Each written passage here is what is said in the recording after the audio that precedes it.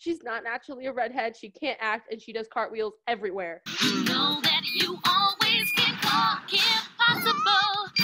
So what's the sitch? Call me, beep me if you want to reach me. So, welcome to episode 4? 4? 4? Yeah, 4. 4. Okay, so we are reviewing the live-action Kim Possible from I don't know what year. 2019. 2019? Really? That was only last year? It was only last year, yeah. I just want to say this movie put me through so much pain. I grew up with Kim Possible. She was my idol.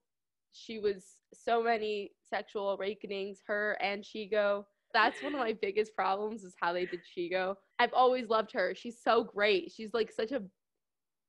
She just does Icon. Icon, yes. And they messed her up. Anyway, the show came out in 2002, I want to say, maybe, and I think it ended in 2006, something like that. Let me check real quick. But Disney is making this movie for 8-year-olds, and they're not going to know who Kim Possible is. Like, it has no nostalgia factor for them. So why are they making this live action movie? And it's not old enough that it has, like, all this nostalgia. It would literally only be 12 years old.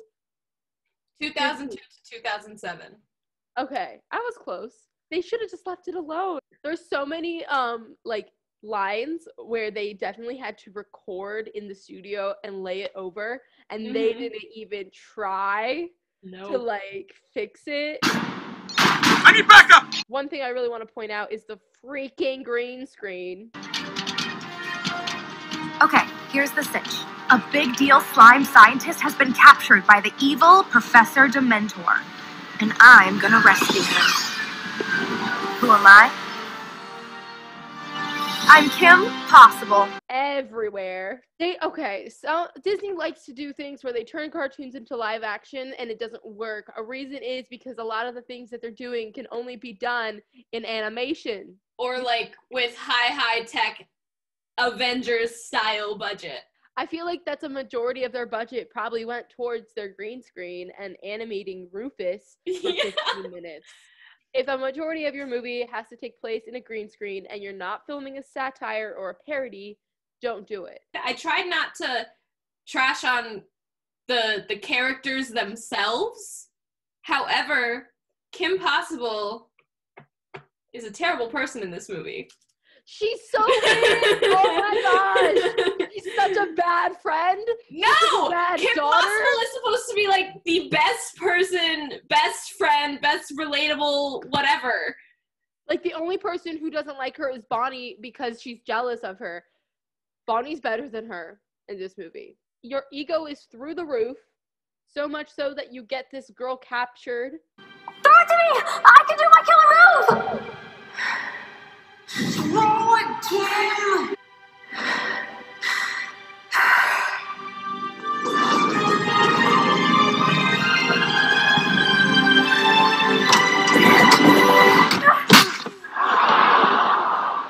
It's literally what happens in the Kim Possible animated movie. Draken creates a humanoid boy to make Kim Possible fall in love with him and then break her heart so it takes her spark. Like, this is literally the plot of the animated movie. Just switch it out with a gender. Like, stop. And, make it best friends because it can't be gay. Right. Even though Kim Possible and Shego, we're not going to get into that. They're supposed to be around the same age. Like, in the show, there's an episode she, goes into the high school. where she goes to high school with her, like, in senior year or something. So they have to be around the same age. She goes 28 in this movie. I was watching this with my family, and one of my stepsister made the comment. She said, the CGI in here looks worse than the CGI in Spy Kids and Shark Boy and Lava Girl. Yeah, I was gonna say that. I was like, oh my gosh, you are right. There's so many unnecessary scenes in this movie. If we just take a look at their sneak peek scene, which I remember watching on Disney Channel when it came out. All I remember is the bus scene. Yeah. The bus scene. Where she's like, where Wade is like, you have 10 seconds, Kim, to get to the bus. And she's like, okay. Slightly runs faster. Kim, the bus is on your street now!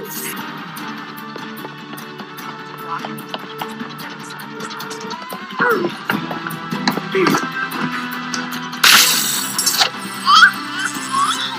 my god! The doors are closing! 10, 9, 8, 7, 6, 5, 4, 3.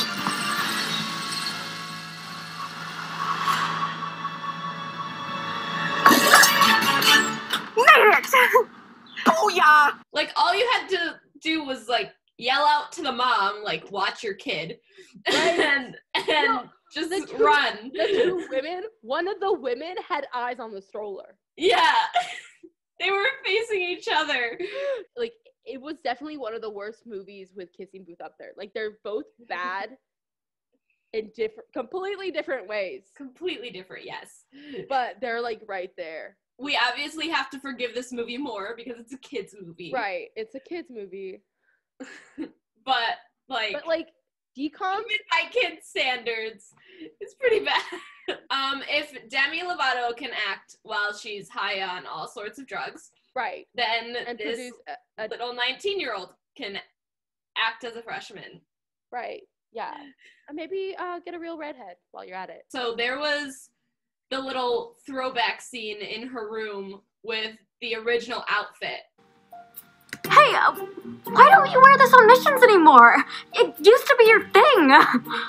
I don't know, I guess wearing the same thing all the time kind of felt cartoony after a bit. No, you don't wear it anymore because Disney didn't want to show your stomach on screen. Yeah, I don't remember that scene. What? Hold on, we gotta... Darn, I think I left my lip balm at home. Oh, I'm sure I have a spare.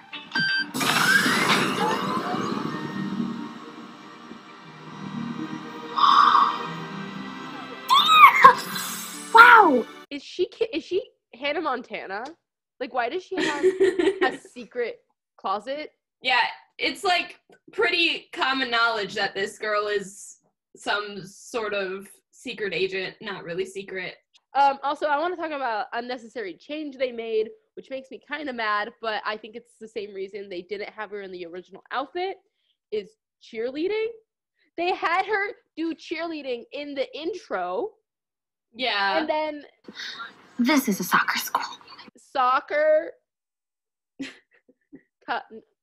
No, maybe that's the reason. But in the intro, her cheerleading outfit is full coverage.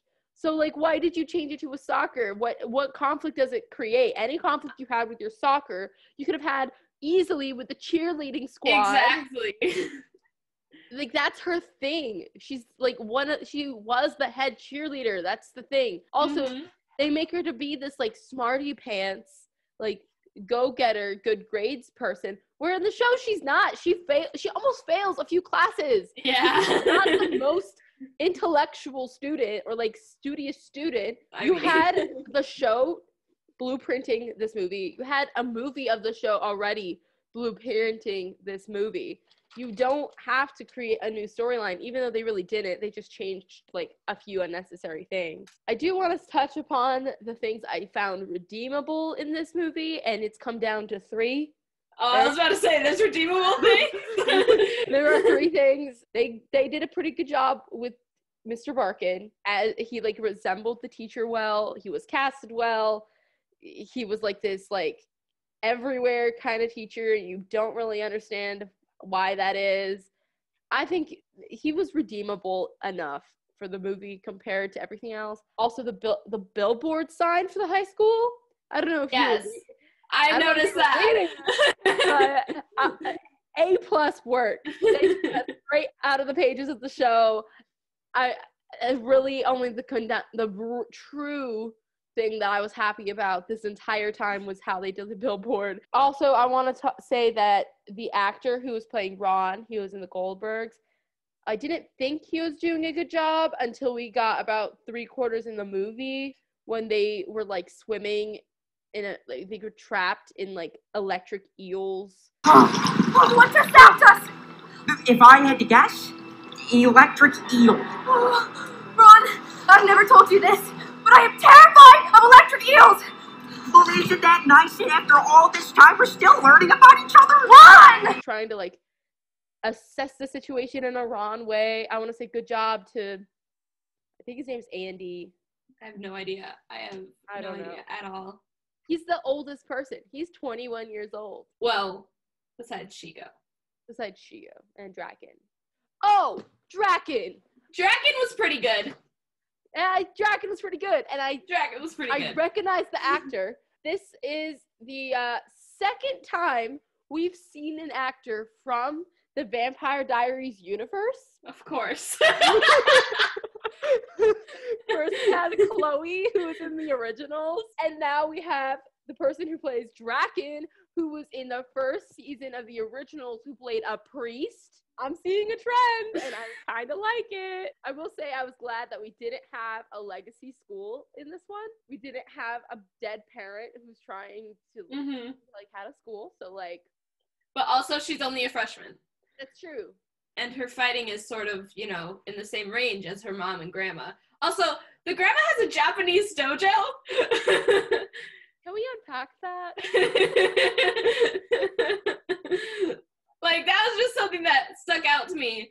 Like, okay, you might be fighting in a Japanese style. Was it? I don't remember which fighting style. But, like, that doesn't mean you need to have a Japanese style gym. Also, she was wearing, like... A kimono. A kimono, yeah. Who in their right mind was like, I'm gonna go fight my arch nemesis, Dr. Draken, and his henchwoman, Shego, and bring my mom and grandma. Okay, but, like, when they're at the school, and he's like, Henchmen, attack! And she's like, Henchwomen, attack! Oh? feminism! Okay. Oh my lord. I guess. I nearly fell asleep during the last 20 minutes of this movie. I'm not gonna lie. Like, after the gym scene, I was just like, okay, I know how this is gonna turn out. And I just, like, to be fair, I was laying in my bed. And I'm not a morning person, and I watched this not that long ago. So it might have been something to do with that. But if a movie is, like, interesting or, like, funny because it's bad, then I won't fall asleep to it. So there might be an issue with how you are running your movie, Disney. Oh, the writers in this movie, we see this a lot in all the movies we choose to review. Writers trying to relate to the teens. This song is bomb. Who is it? Oh my gosh, your hair is on point. Gina makes me sad in general. She's trying to portray this fan of Kim Possible, and then she has the audacity to go to Comic-Con with that crappy cosplay. She put a red mop on her head, and you cannot bring your dog to Comic-Con no matter what world you're living in or what convention you go to. You cannot bring your dog, Ron Sparkable or whatever it was. Like,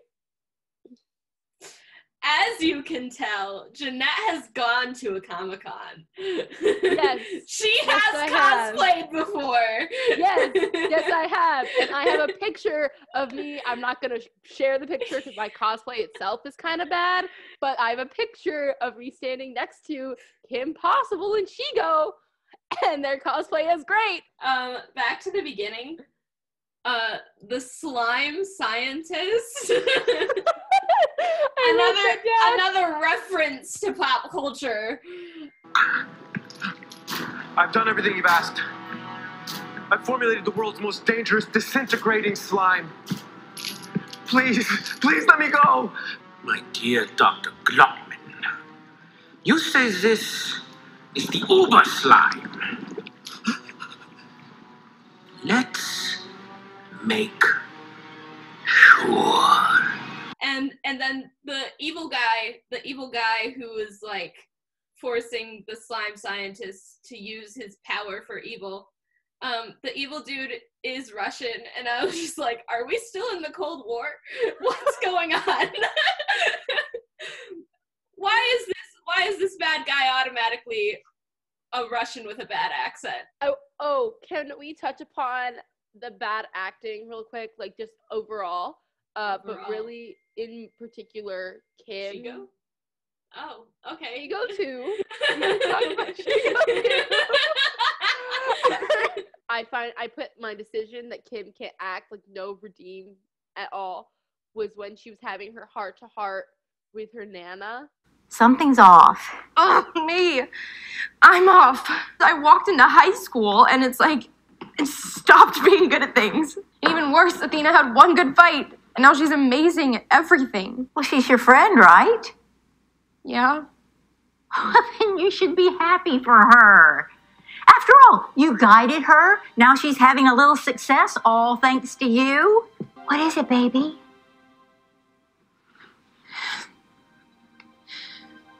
I've never met someone who's better than me. Fake crying, but it's so bad that it reminded me of Laura Lee's apology video. It's like, Nana. And I know how stupid that sounds, but it's like, whatever I have that makes me me, she has more of it. Also, whenever she's trying to, like, show remorse for being a bad friend, or trying she's to like, be I'm not jealous. I've just never been second best before. Right, it's what makes me me. If I'm not first at it, then I'm not me. And I'm like, hated her. Also, Shego, bad acting. They couldn't give her powers. No. They had to give her, like gadgets like on her gadget arm. tech Iron Man pew pew gun thing, wrist things. Mm-hmm. Stop it. The sass that Shego just naturally embodies, not there. Did you get the Zircadium Q46? What? It's the power source for my revenge plot. Oh, yeah, it's in there. Oh. In there. It's over. I can't reach it. Not there. Like, Shego in the cartoon, it's so effortless. It's Right. so effortless. And then here, it just feels super forced. There's just some issues with them trying to make Kim Possible modern day. It's so, like, attuned to its time. Like, you have the beeper and the flip phone, cell phones, and the fax machines, and, like, the tech stuff from Draken, and you just, like, I don't think you could do Kim Possible in the 80s when they had dial-up internet and, like, car phones. No. God. You can't do it now when you have, like, iPads and necklace holograms. Like, it was made for its time. It's set. With her whole, like, being late to class thing, she's like, okay, well, what I need a scan of all of, like, the vents and ducts of the school so I can get to class on time because it's on the other side of the school or whatever. Honey, if everyone else can take the hallway, so can you. And, like, the scene where she's outside and she just, like, dives into the duct. It looks so bad. It looks so bad. It's like, so bad.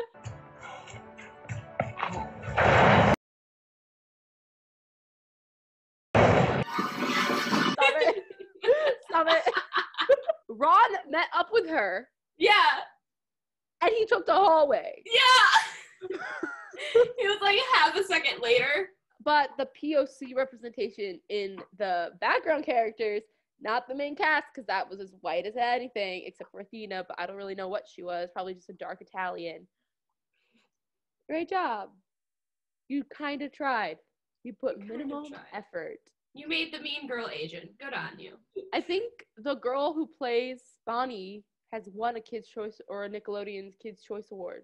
I could be completely BSing it, but if you want to look it up, she was on the show called Make It Pop. I don't know if you watched it or not. Oh my god, I remember that show. Low-key kind of fire, not gonna lie. It was kind of good, yeah. I bought the soundtrack for the first season. Like, Did you really? Yes! On my iPod Touch 4th gen, I bought the soundtrack for Make It Pop Season 1.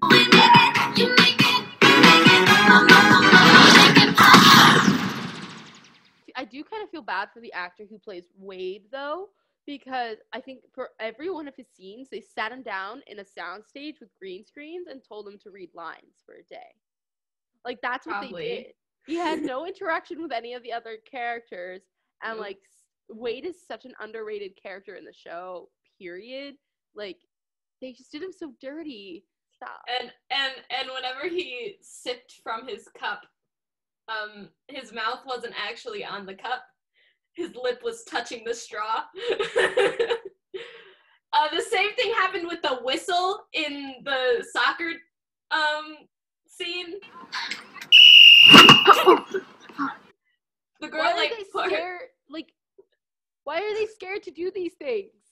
Like, the running, the blowing on whistles, and the sucking of drink from a straw. These are human things that we do daily. Yeah, just put water in the cup. Like, right.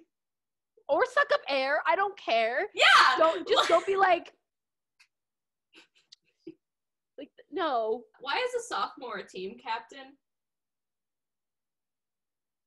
Like, and the way I was thinking it, right, is, oh, they're on junior varsity, so a sophomore would be captain. But then she says freshmen can't join, so I'm like, okay, is it, I think she was just saying that to Kim because she welcomes Athena. Mm-hmm.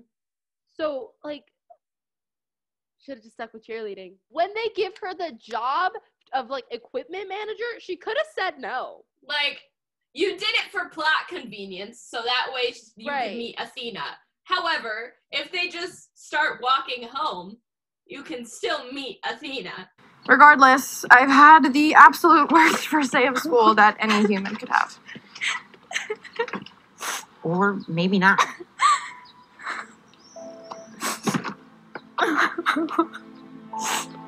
It was awful, Mom. I didn't make any friends, and I just tripped and threw my backpack everywhere, and everyone laughed. No, stop. And what were they trying to show with Athena's hair? I just want to know. Like, who goes to school with hair like that? Yeah, and she said that people were laughing at her because she dropped her backpack. They were making fun of your hair, if anything. It was after school. Yeah, I didn't see a person around. No, so maybe like two people I saw you my drop your backpack stuff before, and nobody's laughed at me. Maybe that's just because I'm so cool, and my hair is, like, decent, but nobody's laughed at me when I've dropped my backpack. Until we had our designated makeover scene. and she gets clip-in highlights. I was kind of upset that they didn't make it a montage, but no, you had to be different and just cut to when she comes out with blown out highlights and just this weapon suit, this, like, mission suit she's already have on hand.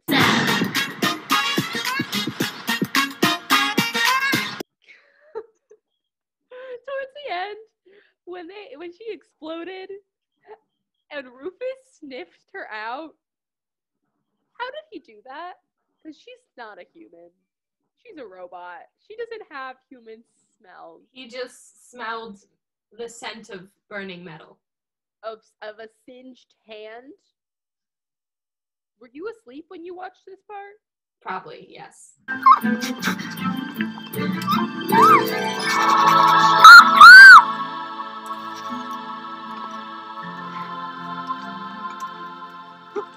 Athena, we're gonna get you out of there, buddy! Ah!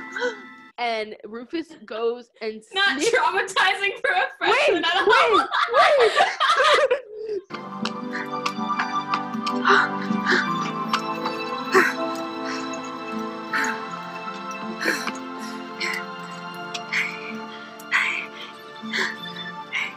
We're gonna patch you up good as new, okay? I promise. And I'm like, you can't show this to 8-year-olds? Are you crazy? And to fix her, Kim gets her rocket scientist dad and her brain surgeon mom to fix this robot. And then they happily ever after. Yes, and then, like, the doctor gets turned into a little boy. I saw that much. That was taken straight out of Sky High's book. Yeah.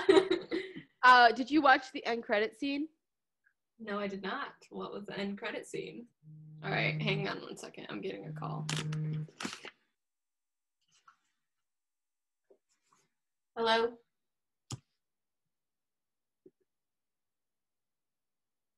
Hello?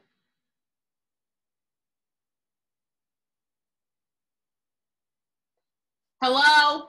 Your dad said it sounded boring to be on a Zoom call with me. Is that what I heard? No, he said, wow, so important. Oh. I was like, Orlando, excuse you. Do you have anything else to say? I don't believe so. Well, that is our chaotic movie review of Kim Possible, the live action of 2019, because it was 2019. 2019. Last year. Last year. Last year. Times were simple when the worst things that came out were Kim Possible, the live action movie, and the movie Cats.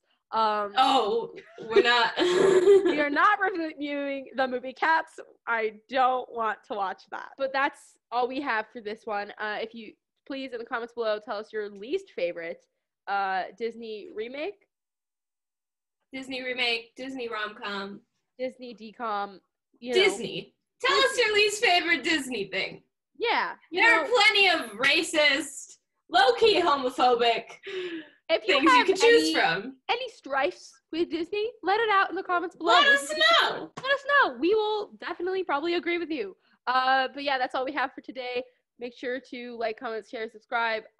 Next week, we're doing a good movie. It's been 4 episodes. I know. We'll see you next week.